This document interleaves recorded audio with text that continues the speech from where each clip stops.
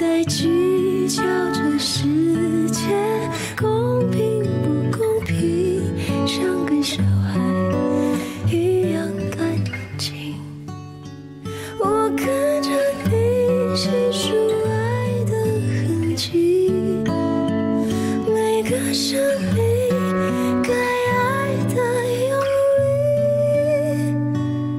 力，请让我抱紧你，去爱的彼岸，没有人学习。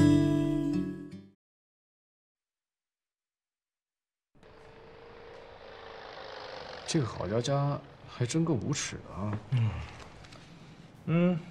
水至清则无鱼啊。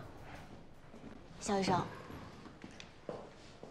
这个糖话，你都被人家曝光到网上去了，你就自己一点不担心？怎么了？我还怕出名啊？嘿，你这心态倒是好呢。视频和微博大家都看到了哈，那我就不详细描述了啊。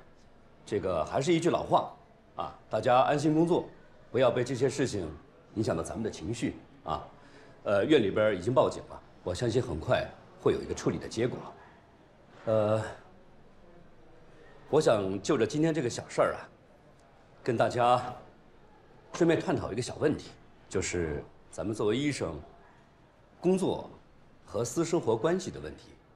这个肖砚已经在网络上被大家评论为疯狂女医生了哈。可能在大众的观念里面，这医生啊，他就不应该骑机车啊。换句话来讲，可能是这个经常骑机车的医生，他可能不是一个合格的医生。当然，我觉得这个观念都非常的片面哈。我不知道从你个人的角度，你是有什么样的感受的？我觉得没什么问题啊。生活是生活，工作是工作，私生活只要没影响到任何人，别人也没有权利说我。当然，这会骑机车它不是什么坏事情啊，但是它毕竟有一定的危险性，我是担心会影响到你的职业生涯。我看你是担心影响你升官发财吧？一个个的，一个个的，都跟他学坏了。我不是要干涉你们的私生活，我只是从一个急诊科主任的角度上来讲，我想提醒各位，咱们做任何事情之前，一定要考虑到咱们的职业特性。咱们毕竟是医生，这个可以骑机车，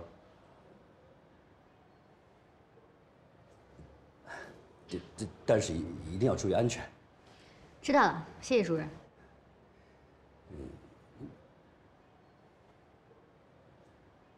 那行吧，就先忙着啊，就忙。主任再见。他是有多闲啊？哎，肖医生，你这也太帅了吧！哎，怎么拍的视频那么牛，还挺酷。干什么呢？皮衣呢？我看肖医生骑车穿的特别酷，我也想买一件。这几个牌子都不错啊。肖医生，你也帮我挑一件。这个吧，这个好看。那我下单了。等衣服到了，你也带我去兜兜风呗。肖医生那个速度，不得把你吓哭了。那下次咱俩一块儿去，看谁先哭。好啊，谁哭谁叫狗。走起。喂。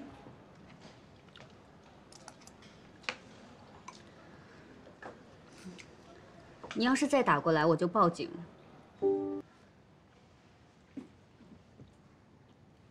什么情况？不认识的，跟我说我不配做医生。肯定是看了郝佳佳微博的网友。不会也是吧？喂。好，谢谢你关心，我全家都很好。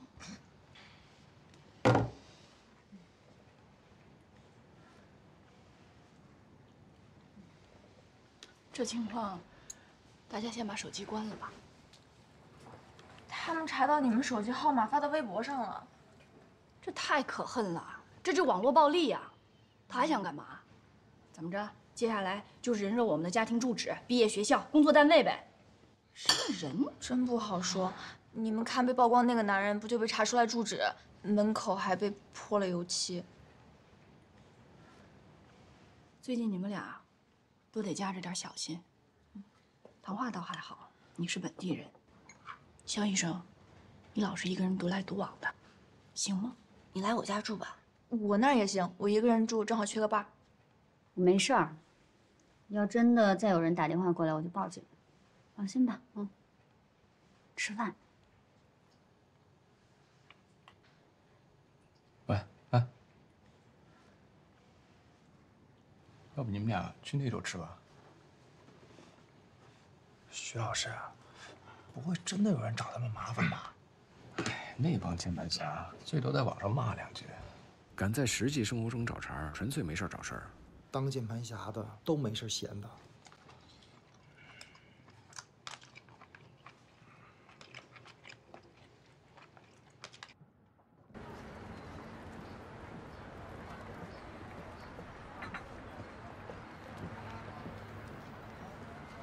白老师，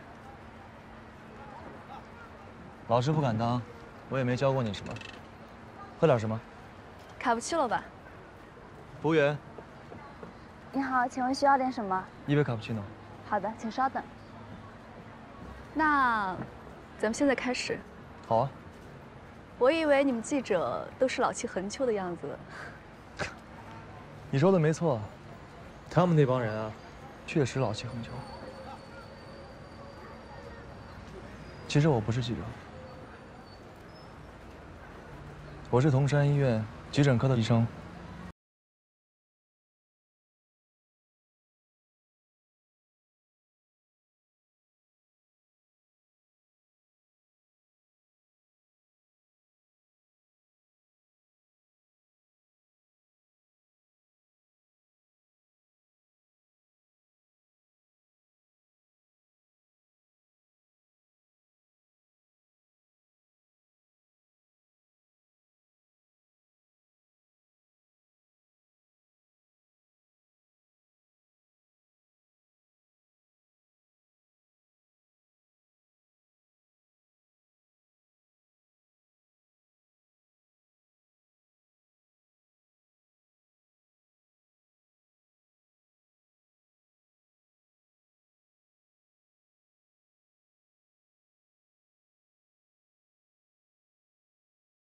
边喝咖啡边想，我今天。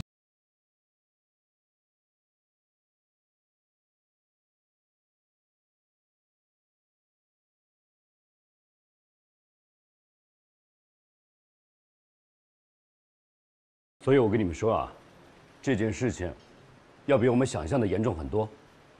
啊，所有人一定不要掉以轻心，安全，安全再安全。这样，今晚下班之后，小叶，我跟你是同路的，我负责送你回家。真不用这么麻烦。安全第一。还有唐画，你们谁跟他一路的，负责送他。不用安排人送他们了。有什么内幕消息赶紧说，别卖关子。各位网友朋友们，大家好，我是微博名为“好佳佳要加加油”的好佳佳。今天我在这里向各位网友们澄清一些事实。首先，我要澄清的是，我并未遭人殴打。啊？当时男性也并未喝酒，我们之间只是有一些言语冲突。微博上的流血照片是我伪造的。其次，因他们拒绝了我夸大伤情的无理要求，我便出于愤恨，恶意造谣污名。在此，我对当事人和各位网友们表示我真挚的道歉。这么突然，这事儿就这么结束了？不然呢？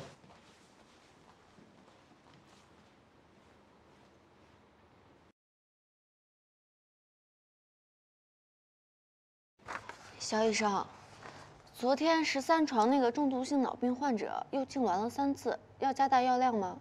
有些药的效果没有那么快，再观察1天看看吧。好。你们知道吗？好佳佳被抓了，真的啊！公安局都出通告了。郝某某因为网络造谣被拘留5天，大快人心啊！你们两个又在工作的时候聊八卦。我是在休息时间看的新闻。哎，而且你知道吗？现在网友已经开始反过来人肉郝佳佳了，说是要让网络造谣者付出代价，害人终害己。现在网络暴力确实挺严重的。走吧，去看看你刚才说那个患者吧。好。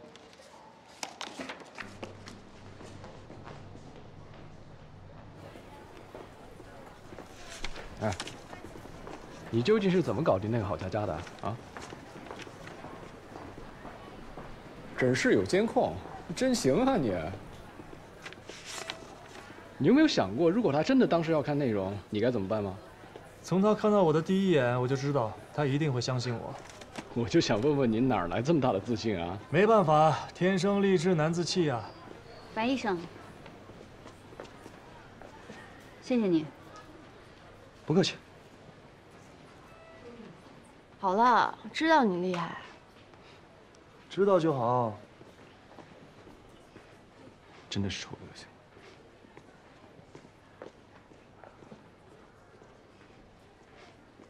啊？让急诊科派人去参加电视节目？对啊。针对咱们医院的网络谣言，虽然已经平息，但对于 EICU 收费到底合不合理，这方面的议论还在持续。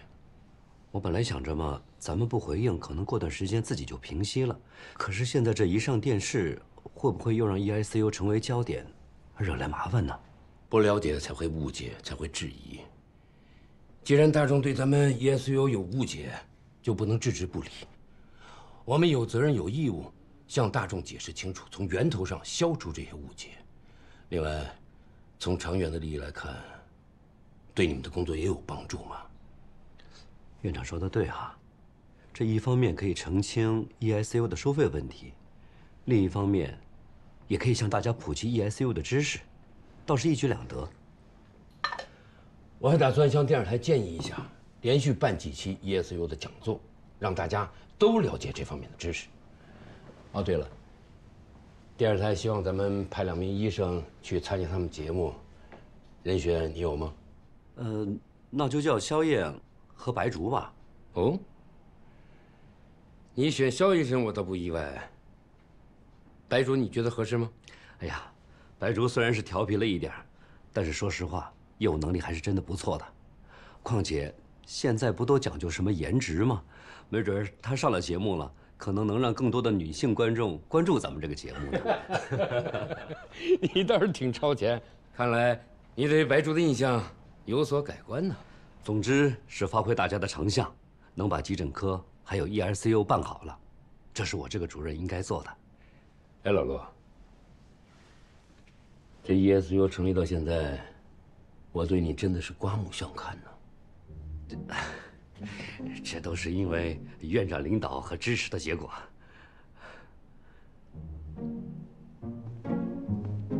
哎，事儿聊完了，请吧。行，那我赶紧去布置任务去了。再见，院长。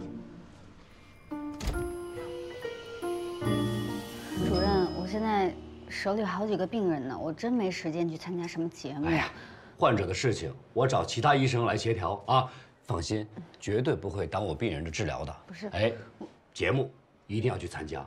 哎，这可是江院长亲自下达的任务，啊，哎，还有一个，现在网络上对咱们 EICU 还是有很多的质疑的，你去做个节目回应一下这个质疑，也算是给咱们 EICU 做个大好事儿啊。知道了。好，你呢？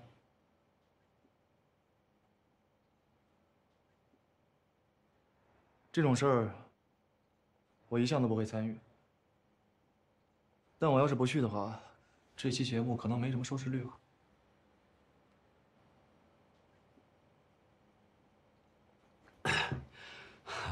好，那就辛苦你们俩了啊！把这个机器再往前挪一点吧。嗯，好。肖医生、白医生，两位千万不要紧张，我们呢马上也要开始录了，把我当成你们的患者就行。好，哎，补个妆吧。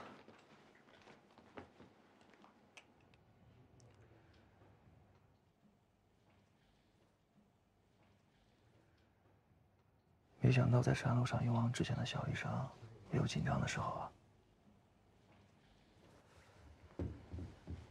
这样吧，今天你改一个名字，叫黑猫。为什么？因为，啦啦啦，黑猫警长，黑猫警长。说什么？两位准备好了，那我们就开始了。好。Hello， 各位电视机前的观众朋友们，大家晚上好，我是驻京平安栏目的主持人何志书。那么我们今天栏目呢，为各位观众朋友们请到了我们桐山医院的急诊科大夫肖砚大夫跟白竹大夫。肖医生、白医生，跟我们电视机前的观众朋友们打个招呼吧。大家好，我是桐山医院急诊科的主治医师，我叫肖砚。大家好，我是肖医生的同事白竹。两位虽然是第一次录节目，但是表现的实在是太棒了。果然呢，优秀的人不论做什么事情都是出类拔萃的。太客气了，感谢两位来参加我们的节目，有机会再找两位多聊聊。好，辛苦你们了，路上当心。谢谢啊。哎，待会儿骑车去抓一只耳的时候注意安全啊。谢谢你的黑猫警长，我的车送去维修了。虽然不顺路，但我不介意送你一程。啊，不用了，我自己叫个车回去就行了。你早点回去休息吧。再见。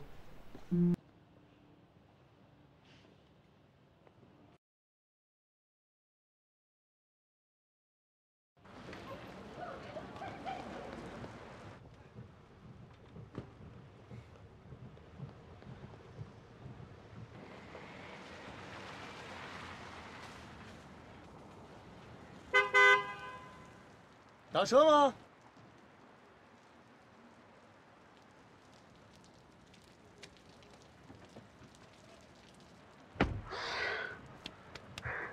麻烦师傅送我。很高兴为你服务，请系好安全带。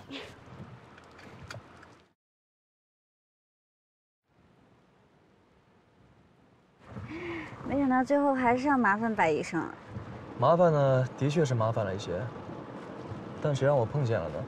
毕竟咱们是同事，你要是淋了雨一着凉，请了假，那无形中就是给我增添了工作的负担。所以说，还是送你一趟比较划算。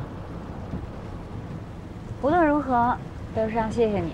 哎，你最近好像一直在跟我说谢谢你啊。之前在烟巷，你跟我说，我这个人跟你想象的不太一样。今天这个话我送给你，你跟我想象的也完全不一样，非常不一样。别停啊，继续。就像徐依然之前说的，你这个人其实特别善良，但你就是喜欢把自己放在那个又傲慢又恶毒的壳里。徐然这人吧，总以为他很了解我。我其实也这么认为。每个人都有属于自己的壳，你不也一样吗？骑车时候的你，工作时候的你，还有上次在烟巷寻找着回忆的你，到底哪个才是真的你？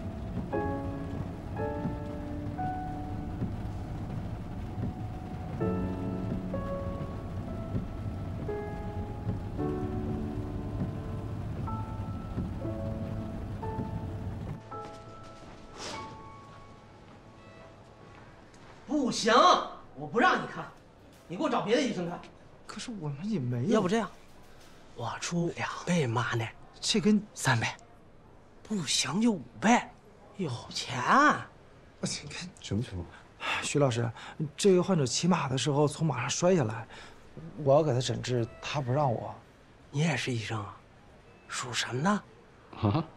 我问你属相。我属牛啊，怎么了？属牛好啊！哎呦，你给我看，徐老师，患者说我跟他属相不合。你属虎，我属羊，我让你给我看病，这不羊入虎口吗？可牛不一样啊，牛羊，它福润的呀。你这都迷信。看属相挑医生，真够愚昧。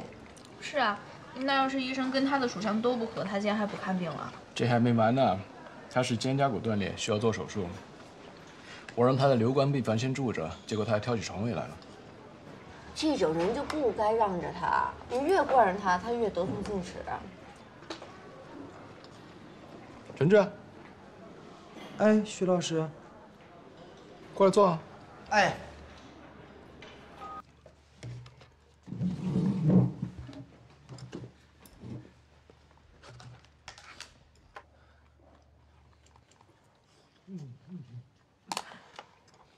你们慢慢吃，我吃饱了。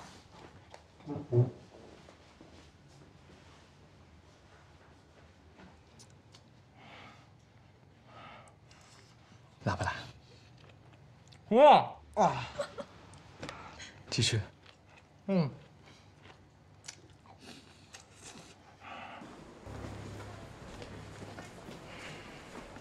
这样可不行啊，要学会放平心态。啊？我是说，你要有轻松的心态来面对生活中的困难，别一天到晚苦大仇深、要死要活的样子。我做不到，徐老师。送你8字真言：得之我幸，失之我命。你写到纸上，挂在床头，每天睡觉前默念10遍，好好体会体会。得之我幸，失之我命。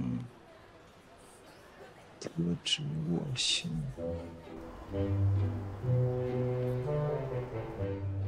你的手术安排到了后天下午，你需要叫一名亲属过来。不行，肯定不行。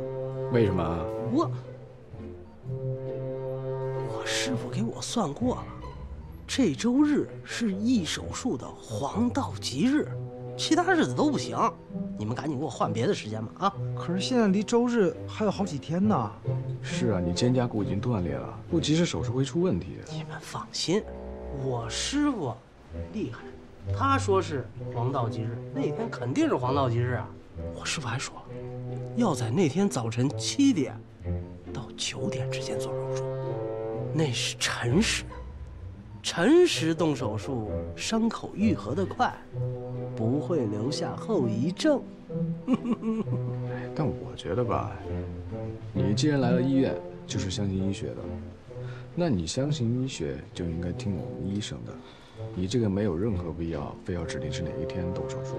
你们医生的话，我当然信了，可我师傅的话我也不能不听吧？什么事情都没有自己的身体重要吗？我知道你们是为了我好，但我已经决定了。我劝你还是再考虑考虑吧。歇着吧。走。患者的这个要求，咱们不能答应啊。当然不能，我看这师傅就是个骗子，信这个师傅人不是疯子就是傻子。可他现在不让我们安排手术啊。你们见过那个师傅吗？没有，就听过，没来过。解铃还须系铃人呢。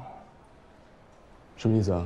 白医生的意思是，想要劝患者做手术，必须得找到那个师傅。这样，依然、陈志，你们俩去想想办法，看看能不能联系上什么所谓的师傅，好吧？好，我去想办法。哎，这样，我去吧，一会儿交完班我就没事了。肖医生，一会儿你下班要是没事的话，咱们俩一块儿。我可以啊，一切为了患者。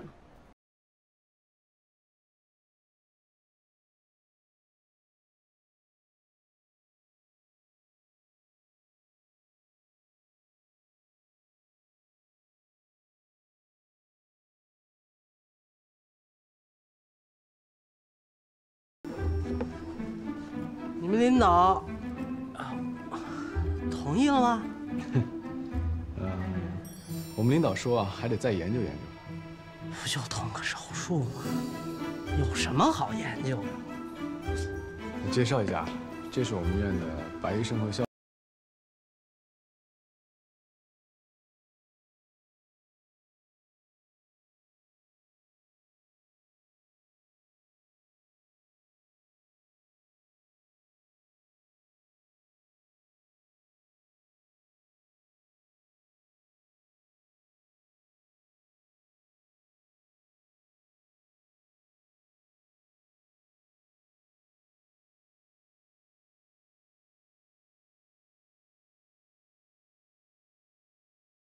哎，小野，我刚才隐约听见你说你们家那谁谁，哎呦，你们家那谁谁真厉害啊，能让王林国妥协，真是一把好刀。我看你是想挨刀了你。刚才咱们俩对的，你都记着呢吧？姓名、年龄、生日。我又不是跟你来相亲的。肖大夫，咱们俩现在是夫妻，你做戏得做全套吧？哎，你说这个大师真的挺厉害的哈。 找着见面的地儿都这么厉害，估计坑了不少人。嘿，老师好，老师请坐。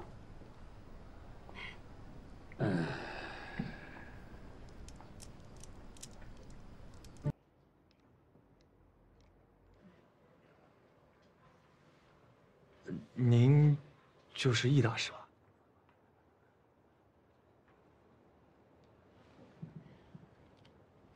这张卡里有10万，也不敢说是给您的酬劳，就算是我们夫妻俩孝敬您的，您就发发慈悲，帮帮我们吧。多麻烦您了，是吧？是吧？密码6个1。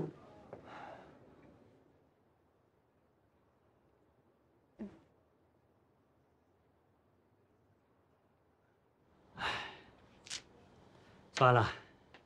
帮助别人是修为之本，为了你们，我就破一回例，帮一次你们。谢谢。谢谢您，谢谢您。记住了，下不为例啊！一定。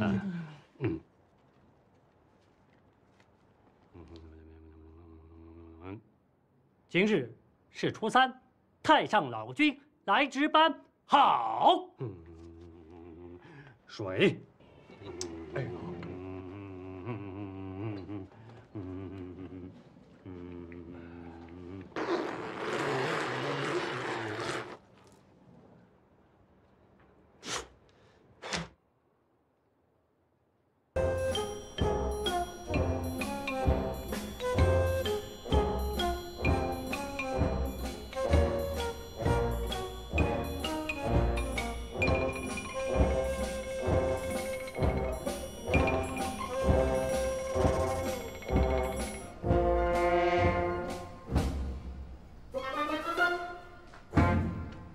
怎么样，录下了吗？录得特别清楚。哎，他那个，太好笑了，那个这太像广播体操了，这个。这大师也够傻的，一张空卡就让他原形毕露。我刚打电话报警了，警察在来的路上。我坐一块。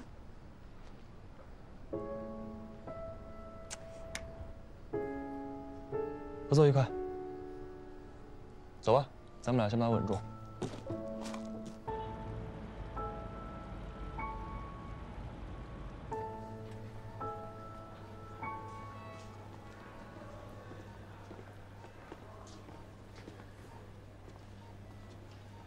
患者啊，你找我吗？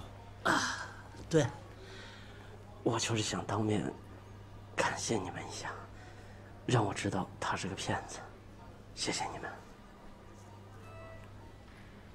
不客气，我们也希望你尽快得到治疗，那我们就给你安排手术了。好。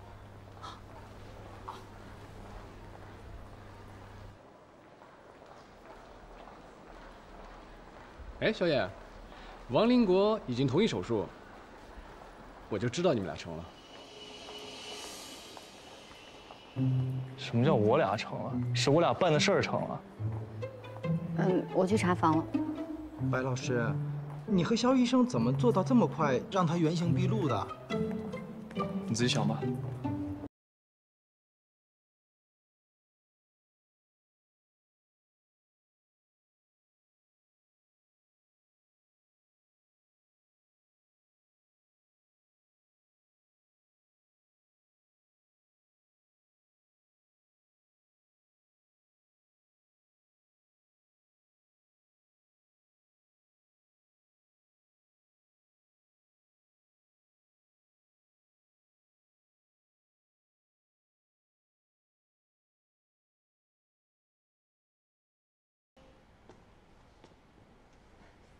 主任，吃饭呀？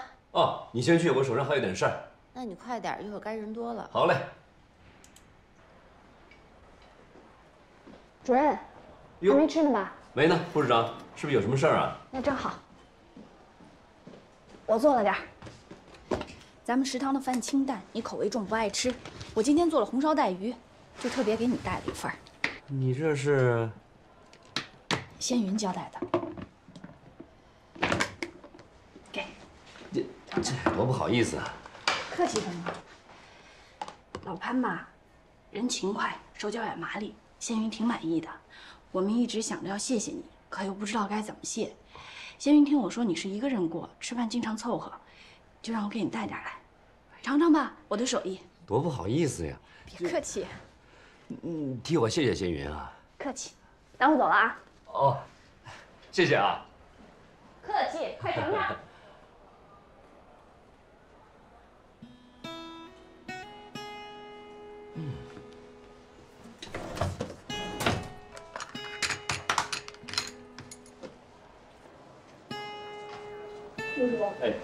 哎呀，真的没想到护士长还有这手艺呢啊！真的很好吃。你喜欢吃就好了，回头给你做啊。从小到大就爱吃油的，明明知道不健康也改不了口，真是没办法。那么多年的习惯总是要慢慢改的，回头我再给你做点清淡的，会慢慢习惯的。陆主任，江院长找你。哦，好，我这就过来。我先过去了。哎。哦，对了，跟仙云说，以后不用跟我准备午饭了。怎么了？我是怕被别人看到，对你影响不好。那我先去忙了啊。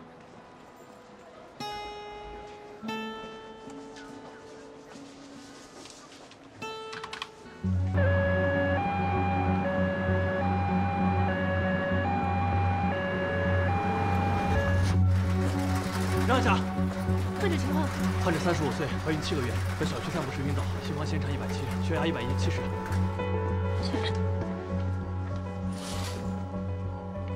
他之前出现过类似的情况吗？没有，第一回这样。医生，我媳妇她没事吧？他有严重的心律不齐。他之前有心脏病方面的病史吗？没有啊，从来没有啊。哎，对了，医生，会不会跟他一直吃素有关系啊？吃素？是这样的，我们结婚以后啊，一直没怀上孩子。他呢，不知道从哪儿听来的，说是因为我们家杀生太多。啊，是这样的。我们家以前是干那个屠宰的，后来为了要孩子啊，屠宰他也不让我干了，肉呢也不让我吃了。他自己也不吃啊？哎呦，他闻都不闻。但是后来呢，我们真怀上孩子了，他就更相信这一套了。可是孕妇怀孕期间，你让她吃素，营养怎么能跟得上呀？你去帮她安排一个血尿常规、凝血、生化，再查一个心脏彩超，5毫克静脉注射维拉帕米，然后再请妇产科大夫来做一个 B 超。好的，我不打针。您放心，维拉帕米对于孕妇和胎儿来说都相对安全。不打。哎呀，医生啊，我忘了跟你们说了，她呢不仅不吃肉，而且怀孕以后啊，她连药都不吃了。药里面都是化学物质，对孩子不好。可是您现在这个情况是需要用这个药的。如果不控制住你的心律不齐，胎儿会有危险。所以咱们要先做个 B 超，看一看胎儿的情况。不做 B 超，B 超的辐射会影响胎儿的神经发育的。B 超很安全，想知道胎儿是不是健康，必须要做 B 超。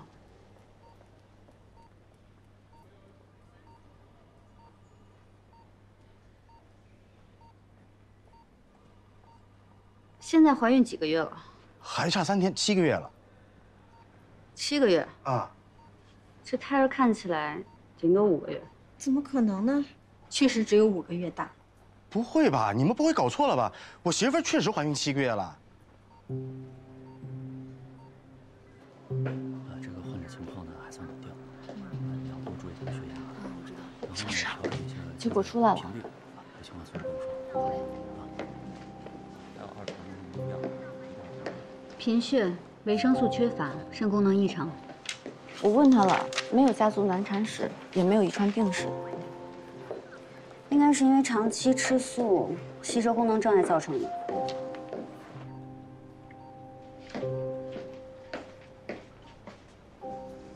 哎呦，医生，怎么样啊？胎儿发育困难，应该是因为饮食中的营养摄取不够均衡。可能，我吃的都是绿色无污染的食物。哎，是啊，他平时最喜欢吃芹菜啊、菠菜什么的了。检查结果显示呢，现在你的铁还有蛋白质摄取都不够，所以导致7个月大的胎儿看起来只有5个月大。我们接下来呢，要给他注射一些营养液。我不打针，药里头都是化学物质。你的胎儿现在严重营养不良，可能是我吃的还不够好。这个就只是营养液，我不打针。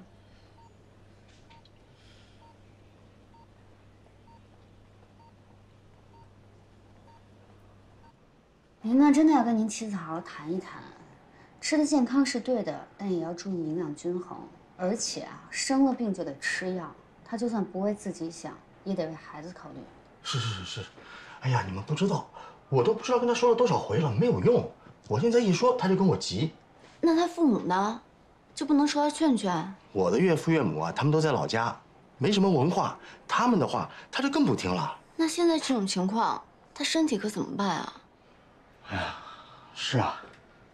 她原来其实没这么严重，就自从怀孕以后啊，就变得越来越固执，满脑子都是什么吃素健康、吃药有害，现在谁的话都不好使。她现在的情况呢，是如果不尽早控制住她的心律不齐，这样发展下去，我们就得考虑找产科给她进行紧急剖宫产了，这样才能缓解她的心脏负担。那我能做些什么吗？你作为他的家人，你真的有必要好好跟他谈谈这个事情的严重性。还有，考虑到他现在的状况，随时可能有突发情况，我们建议转到 EICU 观察。谁让你们给我输这些东西的？你们想害死我的孩子吗？媳妇儿，别激动，别激动。如果你不接受治疗，孩子出现任何问题，就是你自己的原因。我看过你的检查结果。你有严重的心律不齐，如果不加以治疗，任由病情发展的话，不仅会对孩子的发育造成严重的影响，还会威胁到你自己的生命安全。到那个时候，我们只能请妇产科对你做紧急剖宫产了。你不用吓唬我，我不做剖宫产，我也不打麻药。你还想治吗？你怎么说话呢？我要投诉你。不好意思啊，我们白医生刚刚说的只是一种可能性，只要你能积极配合我们治疗，你的身体就能恢复正常，不用做那些手术。怎么积极治疗？就靠吃药、输营养液啊？这也是为了您好。怎么就是为我好了？哎，你们这是在强迫我们。孩子是我的，只有我才真的为他好，我才真的想保护他。你们就是想卖药挣黑心钱。我要见你们领导。患者的情况我已经了解过了啊，的确不是很乐观，但是没有经过患者的同意，咱们不能私自给他注射营养液的啊。那主任的意思是，我们就看着患者陷入险境，什么都不做是吗？啊，主任，你不用担心，患者说他要投诉的人是我，不会影响到你的。你如果是这样想的话，我告诉你，这个影响不到我个人，影响的可是咱们急诊科。你是急诊科的医生，你所有的言行都代表急诊科，你知道了吗？主任，你也别太生气了。白医生他这样做也是为了患者着想。你说话怎么也没有原则性了呢？这不叫没有原则，肖医生这样的才是真正负责的好医生。行了，你少说2句吧。那患者的精神状况现在怎么样啊？有没有出现什么异常？患者很正常，就是这个人真的太固执了。他要一直不肯用药，咱们就这么看着。哎，那人家患者不同意，咱们也不能强迫吧？这不是他一个人的事儿，他肚子里还有个胎儿。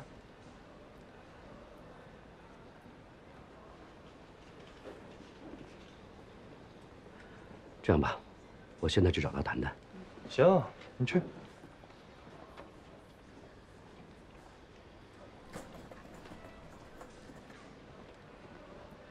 主任，怎么样了？谈的？好说歹说，终于是不投诉白医生还有我们急诊科了。那营养液和用药的事儿答应了吗？不肯，太固执了，看着真是干着急。患者现在还是很坚持。而且一再警告，如果再发生这样的事情的话，他就真的投诉了。我刚才也劝了劝他，暂时不出院，再留院观察几天。哦，对了，你是他的主治医生，你也再想想办法，好吧？一定要确保他和肚子里面孩子的安全和健康。您真的不能再这样下去了。我什么时候能出院？你的身体状况还在恶化，不能出院。你不要危言耸听了，我是不会用药的，也不会用那些都是化学物质的营养液的。你就算不为自己着想，你也想想你肚子里面的孩子，行不行？为了他，我只能这么做。我累了，你们出去吧。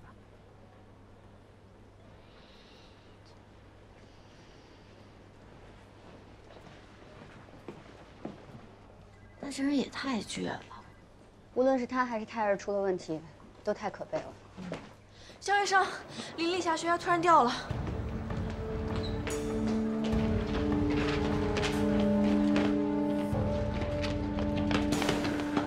她心率过高，血压一直降低。我胸口痛。医生过来看看，别紧张啊。态度明显下降，心律不齐加重，注射10毫克地尔硫卓，氧量增加到6升。好，不要打药，不要打针。我告你们的，你的孩子现在很危险，必须要马上进行剖宫产。我不要剖宫产，我不要打麻药。我说了，你的孩子很危险。不行，不行。媳妇儿，咱们就听听医生的吧，啊。心率下来了。没事了，就是会没事。之前你的心脏一直在超负荷，是我们用药物把它稳住的。你的孩子再不取出来，他会死的。联系妇产科。好。你们还想给我强行做手术？我告你们！哎，这位患者，你的孩子现在很危险。你冷静一点，你要听医生的。你冷静一点，患者。这位患者，你冷静一点，别不管我。媳妇儿，你干嘛啊？你要是希望你的孩子死，你现在就走。别吓唬我。我没有吓唬你。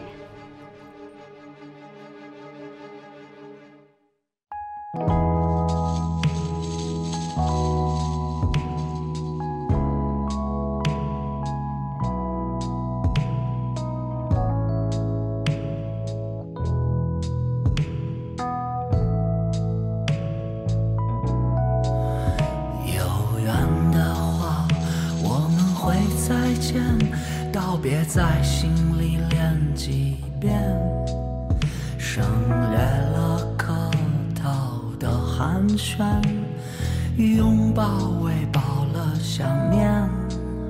谁不会在约定的时间付出最真的一次爱？自己画的句点，自己花园，就让我先去明天走一走，所有美好留给你慢慢欣赏。好人别哭，这一生没辜负。现在我懂，受苦的不是我，而是陪我来的你。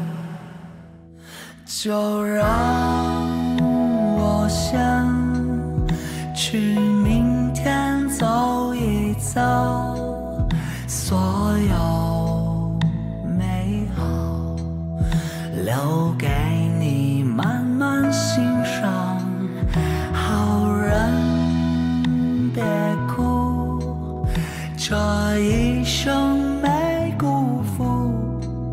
现在我懂，受苦的不是我，